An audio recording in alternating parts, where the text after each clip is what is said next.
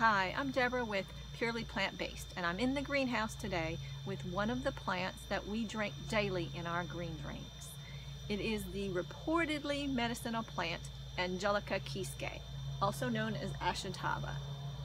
We generally cut about a leaf off of this every day and we blend it up in our Vitamix and drink it in our green drink.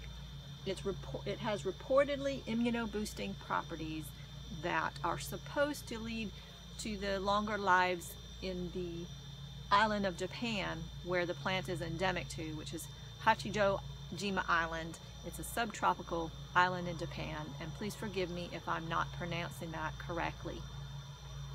They also use it topically. It's said to speed wound healing if you use it topically.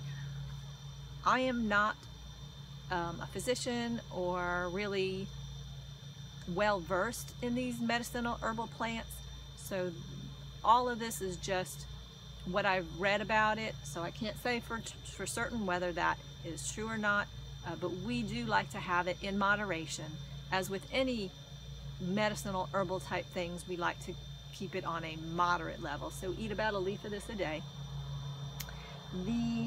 When you chop one of these leaves off, it bleeds a sort of yellow sap, which is called the chalconoids or chalcones, and it has a sort of bitter sweet taste.